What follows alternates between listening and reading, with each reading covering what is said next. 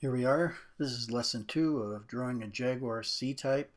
And what I did was, off camera, I did a lot of work underneath the car so you didn't have to watch the boring part. But I put in a light shadow underneath the car, and what I'm doing here is putting the darker shadow in underneath the wheel well in the rear. And just a minute, you'll see me. I've already done the front one, as you can see. It really makes a big difference too, because against the tire, that gives you a wide range of values. So and also there are two different kinds of shadow underneath the car. One is the one directly below it, which is very dark, and then the other one is kind of scattered from the ambient light and the reflection. So there's a dark one immediately under the car, and then toward the outside there's another shadow cast by the sun, but it's a little bit lighter. And also there's a framework underneath the car that has some holes in it, so I left those just for some visual interest, because I thought they were intriguing enough in the photograph to leave them alone. But it's coming along good so far. Tomorrow I'm going to go ahead and we'll work on more of the body. And all I was able to do today was to put a little bit of darkness in the body, but it's going to be quite a bit more tomorrow.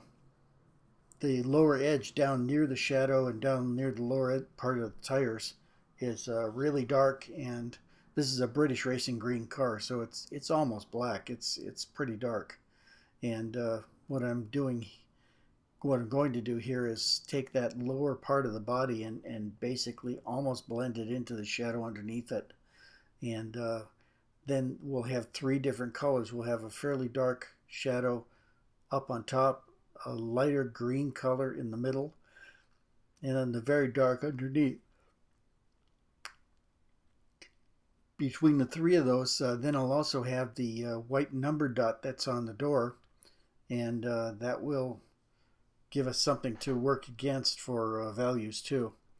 And that's kind of one of the reasons I picked this car, because the color values and because of the fact that it does have that number dot on the door.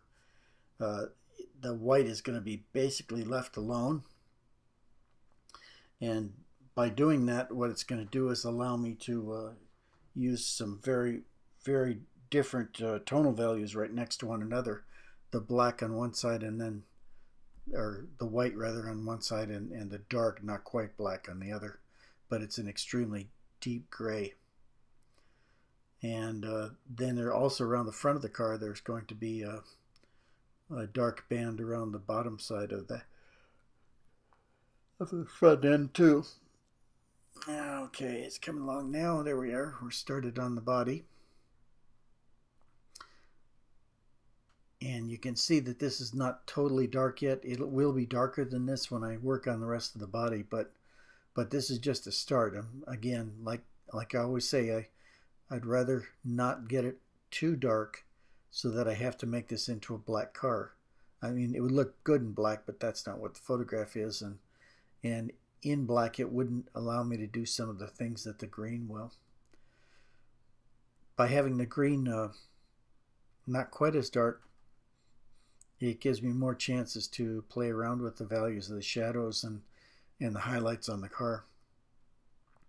If I have a truly black car, then all I have is just a couple highlights, and usually I can't get a difference over much of the car. This one I'm going to be able to do a lot, because being as it is green, it shows very subtle color changes between one area and another, whereas the black is just black and the highlight here and there.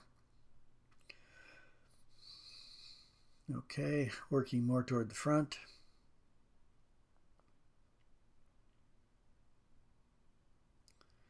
Yeah, coming along fine.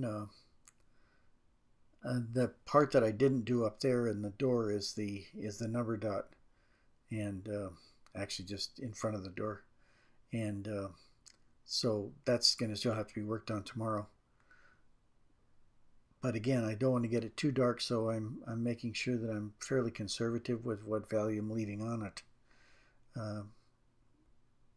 But it's coming along fine. I'm going to do some work over on the other side. There's a big shadow over on the top, and that's going to really look good too. So with the dark on one side and the dark on top on the other side, it's going to make it look very interesting, and the values between the two will be kind of squeezed between the two values, which is really great. Anyway, coming along fine. Come on back tomorrow, and we'll do a lot more work on the body and get down to the grill and to some of the highlights on there. Hope to see you back here tomorrow. Bye.